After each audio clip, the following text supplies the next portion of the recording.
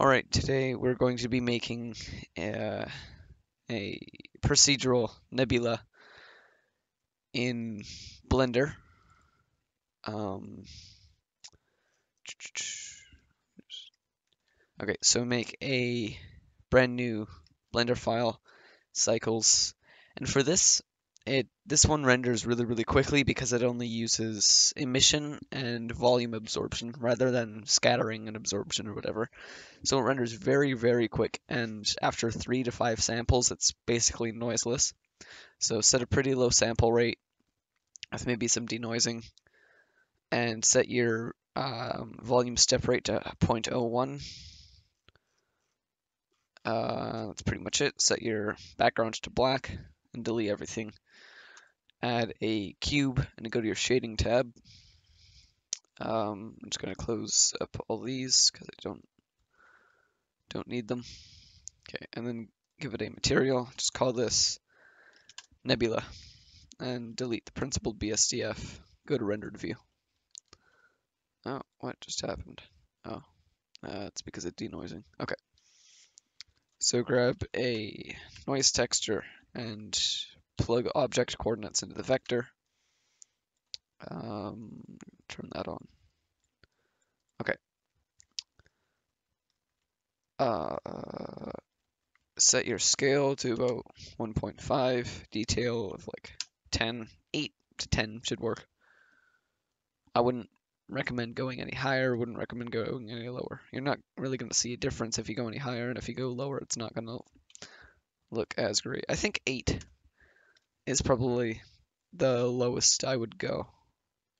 Once you get lower than that, you start to lose a lot of detail. Set your roughness to like 0.45. And then plug this into another noise texture, but plug the color into the vector. Set your scale on here to about 5, detail to about 10, or 8, doesn't really matter, both work. Roughness, do a higher roughness, not 0.6, 0.7 might work. It's still a bit rough though. Yeah, we'll do 0.7 for now. Actually, here I'll do 0.675. There you go. Grab a color ramp and set this to constant and drag this over until like 0.585 or yeah, should work fine. Plug that into your volume.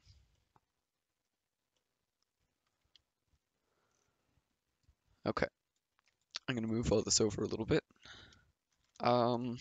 Grab a math power node, plug it into here, set your exponent to like 5, maybe 8. Hold on, let's see this in here.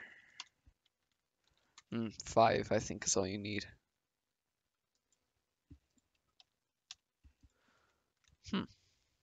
Okay, and then just multiply this. 256 should work. Oops. 56, there we go. And add 1 for our emission. And then you want to grab an add shader, plug an emission into here, make sure that's going into strength instead of color, and then grab some volume absorption, plug this into the density and that into the add shader, and after the add, going into the emission, you want a map range. All of these settings are fine, just make sure it says clamp, click Control H to hide everything you don't need. Actually, wait, no, bad idea. Put it into here first, and then Control H to hide everything that you do not need. And switch this into volume.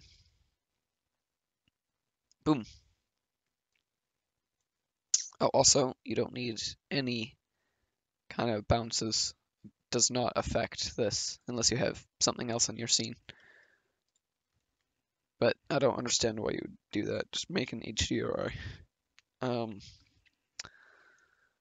For your emission, this is what I've found to look good. Just make nice light blue. And then for this, turn that down a little bit and set it to like a orangey yellow, very desaturated orangey yellow. Not very desaturated, but somewhere over there. And then you grab a camera and just put it somewhere inside this cube. And it will take some time to get something that looks half decent. Camera placement really does matter for this. I'm going to set my resolution to 2048. My computer is dying. 1024. I'm going to turn on denoising, and here you can see practically noiseless.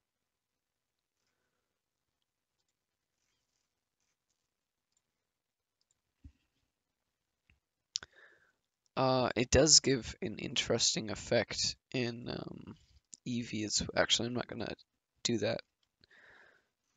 But here,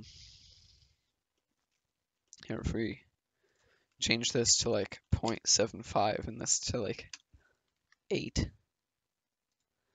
you can get some really interesting results. And the more you crank back this white, the more absorption there will be. I'm going to set the scale back to 1.5. And this scale back to, actually 8 does look good for this. And then if you want different generation, or like different shapes, switch the first noise texture to 4D. And then here, let's just box select a random part. And then just change the W here.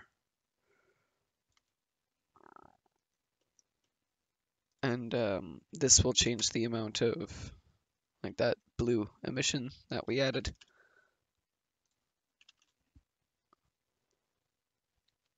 I'm probably gonna stick with 1. I might make the blue a little bit more saturated. Only very slightly though. Make this a little more saturated as well.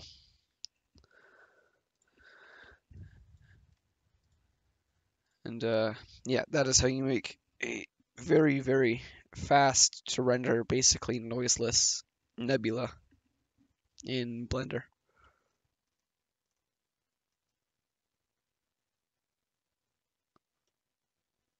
So have fun messing around with the values, and bye.